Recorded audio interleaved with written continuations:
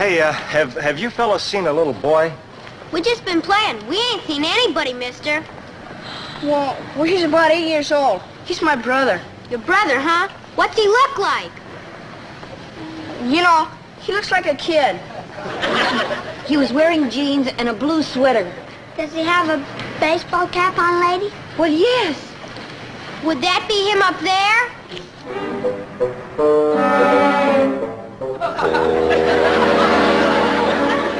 Beaver, what in the world are you doing up there?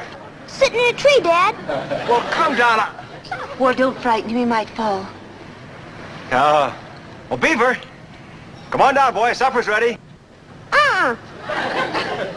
Beaver, please come down out of that tree. I can't. She'll hit me. He's been up there an hour, lady. Well, we've been looking for him all day. Beaver, come on down here. What's the trouble? There's a boy up there in that tree. Oh, I thought it was a cat. Come on, Beaver. Hi, Wally. Hi, Beav. You squealed on me. I had to. You know how it is. Theodore, Cleaver, I demand you come down out of that tree this minute and stop this foolishness. I'm not coming down. You'll hit me. Well, you just better. Why, Beaver, you know we never hit you. What about the time I spilled the ink on the rug? Never mind.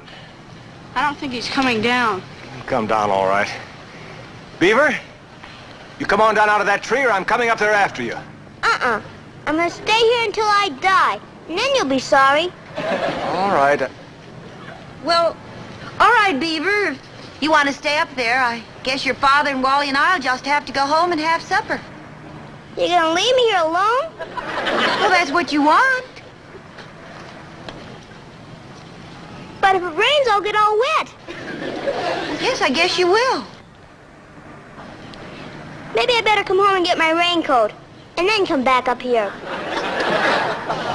You know, that's a good idea. Boy, when they get him home, they'll really kill him. I gave the beaver a hot bath. It was a little worse for wear. I'm not in such good shape myself. Ward, Uh-huh. do you think he would really have stayed up there until he died? Sure. I would have when I was a kid. If you said you were going to, you did. Ward? Uh-huh. Oh, the note and the beaver being scared and running away. You think Miss Canfield will understand all that? She might. I think there's a pretty good chance she was a kid once herself.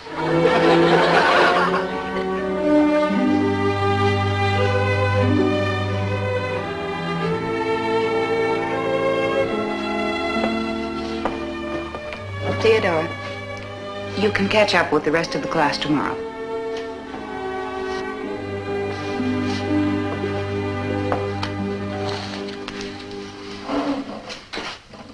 You know now what was in that note I wrote to your mother and father, don't you? Yeah. You wanted me to play Smokey the Bear. Well, that's right. Why did you assume that what I wrote in the note was something bad? I don't know.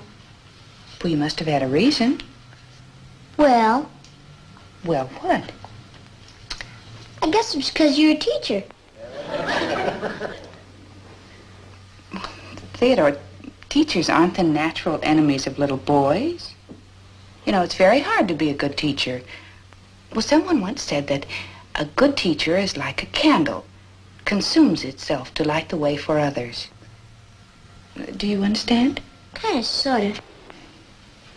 You know, this is your first year in the second grade, and it's my first year, too. We could learn a lot from one another. Would you help me? I'll try. For one thing, don't make the boys wear aprons when we do finger painting. Well, that's a very good suggestion. I'll remember that, Theodore.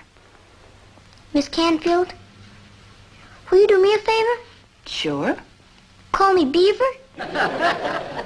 It's a deal. Beaver. Can I go home now? Of course.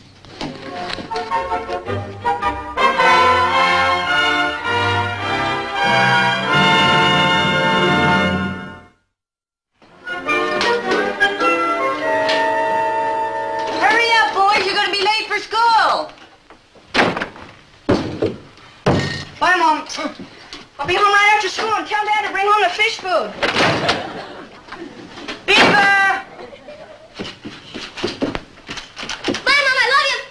And I'll clean up my room later. Hey! What's this? It's my shrunken head. Oh, so it is. Why are you taking it to school? I thought Miss Canfield might like it. You know, I think she might too.